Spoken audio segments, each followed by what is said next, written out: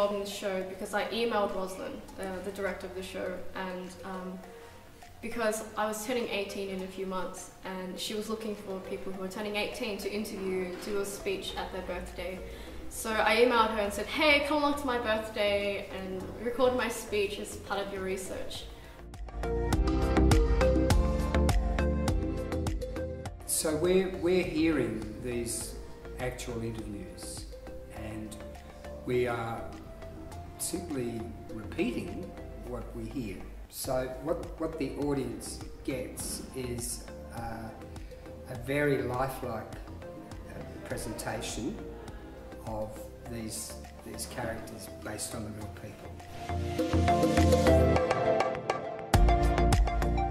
Every single time I watched it, and I watched it a lot, I was never bored. I was always entertained. I was always moved. I've nearly cried. I've cried a few times. I've laughed so much that I couldn't breathe. And I think the beauty of the piece is that it's human stories, and it's stories that we all can relate to, no matter our age, race, or like socioeconomic status, anything. All the stories are relatable.